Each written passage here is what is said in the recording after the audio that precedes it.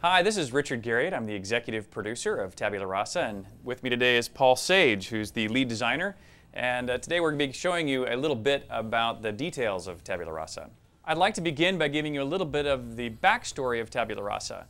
The story of Tabula Rasa begins in the very near future, where tragically I can inform you that the Earth is going to be invaded by an evil force that we call the Bane.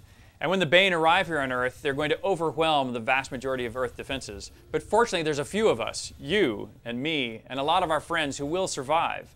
And we will be able to take up arms and learn some very powerful capabilities from another advanced alien culture who is going to teach us these capabilities and provide us with the technologies that we need in order to ensure our own survival and travel from planet to planet and struggle for the survival of the remnants of humanity.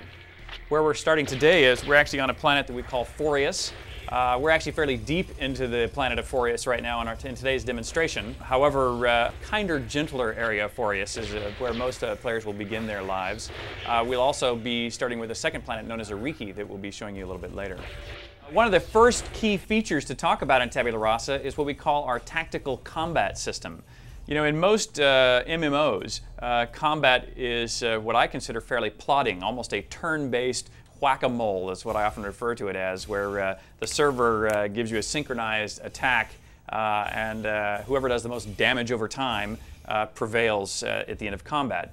In Tabula Rasa, we've created something we think is much more fast-paced. A single mouse click instantly fires a shot in the case of a left click, or fires off a special ability that you may have picked up with your right mouse button. But more importantly, as opposed to just standing toe-to-toe and see who dies first, Tabula Rasa includes the ability for you to use cover and crouch down and do other things to affect the probability of people being able to hit you, as well as your probability to attack other opponents. And the result of that is that as opposed to just standing there statically toe-to-toe until one of you wins, you're actually constantly having to consider your 3D surroundings and find opportunities to hide behind cover but still see your opponents clearly. But conversely, they're going to try to work to a position where they have the ability to have that same advantage against you.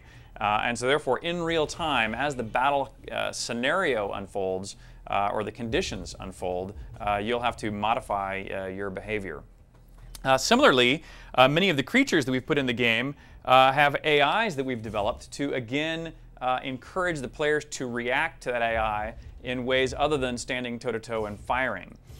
So, for example, these Kale that we see here Paul fighting against, they don't have any ranged attack of any kind. On the other hand, if they manage to close to hand-to-hand range, they have a very devastating set of attacks. And what that means is that as opposed to player groups keeping their normal group in a fighting stance where they might have their tankers up front and their more ranged weapon users in the rear, when a Kale invades your group, even those tankers will have a hard time standing toe-to-toe with it. So we'll tend to have the advance of the Kale tends to have a scattering effect on any party that might be facing them, where everybody basically retreats as fast as they can in order to keep at a ranged distance from this Kale and hope to take it down before the Kale managed to close that gap. Another thing that I think is quite interesting to talk about in the way that we handle the environments for Tabula Rasa is that in most MMOs, the games are quite static.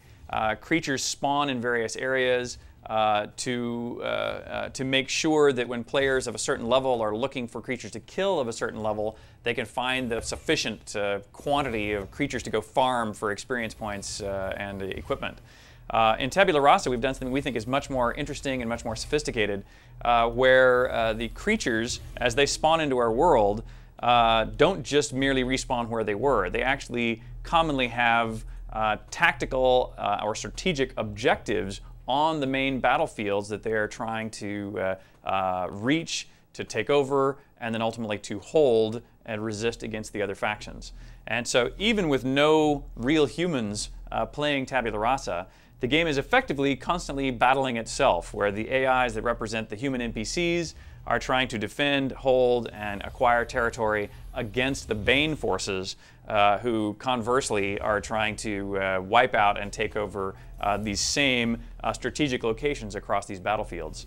And the result of that is that when players come back into the game, they will find that the battlefields have often changed substantially from the last time they've been here. For example, you might go to one town and be given a series of missions to go accomplish that might take you out into these regions that might be under one or the other factional control.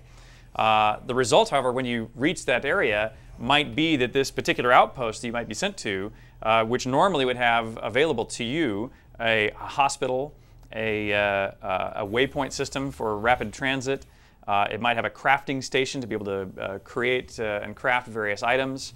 It might have outer defenses, not only a wall to protect yourself and others within that town, force fields, but also automatic defenses, things like turrets and other ways that kind of protect that region of the game. However, if the Bane overrun that, all those services go offline.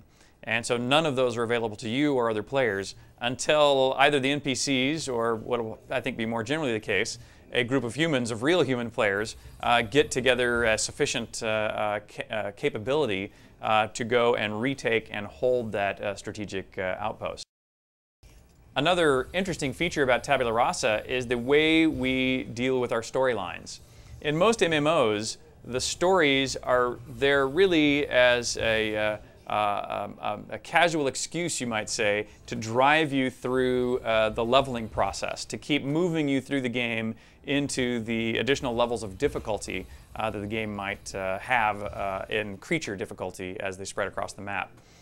In Tabula Rasa, we've made our stories far more important. You need to pay much closer attention to what you're doing in our stories. And our stories often culminate in these experiences inside of private instance spaces where we can control the circumstances of your mission much more carefully. And we've created very climactic, scripted events that often result in the destruction or collapse of entire complexes of the enemy forces. And so we think that that represents a much bigger payoff to the player for their participation in these kinds of spaces. Another thing we do with our missions and stories, which is quite different than other MMOs, is what we call broadly ethical parables. In our missions, the players are commonly asked to do things where one group might give them one set of instructions or one set of objectives to go accomplish. But they'll meet another faction within our game, another friendly faction, but they will have a different agenda or a different methodology or a different long-term goal than that first faction. And so the missions that they might provide for the player will not necessarily be mutually compatible with that first set of missions. And the player will then have to start making judgment calls as to which group to support and which group to either ignore or commonly work against as they proceed through our game. And the result of that will be that the player, first of all, will need to start paying much more close attention to what it is that they're doing, but then they'll also have to live with the ramifications of the decisions they make as to what friends they may have, or what groups they may have alienated, and what groups now might consider you their friend. One of the last main areas we commonly talk about in Tabula Rasa is the way we deal with our character class growth. In most MMOs, the first decision you make is what class you wish to be, and that's a permanent decision you make forevermore with that character. And if you want to explore another class, you have to end up starting the game over basically with a new character all the way back at the beginning at level 1, which we think is a major obstacle to players choosing to explore the wide variety of content that we have. In Tabula Rasa, we've done quite a bit different process. We have every character start as a recruit, and once you've started playing the game, after a few levels, you can decide whether you wish to be, in our case, either a soldier or a specialist. In this case, Paul's character has chosen to be a specialist. 10 levels later, that specialist can decide whether they want to be a sapper or a biotechnician. In Paul's case, he's chosen to be a sapper. And 15 levels after that, his sapper gets to choose whether he wants to be an engineer or the demolitionist. And in this case, Paul has chosen to be an engineer. Since your character slowly specializes over time, another thing we've done is we've coupled this feature with the ability to load and save and clone your characters. And so, for example, anytime Paul wants to, he can actually shell out to the login screen here. where he can select the character we were just using, Lewis, and he can choose to clone it. He gets another a duplicate of Lewis that he can give a new name, in this case Fred. Fred might be a woman here, so now it's Frederina. He can again change the physical attributes of this particular character, but then when he's done with changing this character out, he just accepts that change, and now he has a level 50 engineer clone, Frederina, who he's just created, who can now pick up right where that character was and continue playing the game. And this, we believe, will allow people to explore all of our class tree much more freely. Since you'll be able to make a clone at each of those branches in our class tree, if you ever want to go back and explore the other branch, you never have to start all the way over at level 1. You only have to start over at the most recent tier that you've crossed and just start with the clone and move on down that other branch. So we think that's actually very good for the players and frankly good for us as content creators, because it means players, I think, will enjoy and be able to move much more freely through all the content we've created. And as creators, we want people to see and appreciate all the content that we've obviously worked hard to create.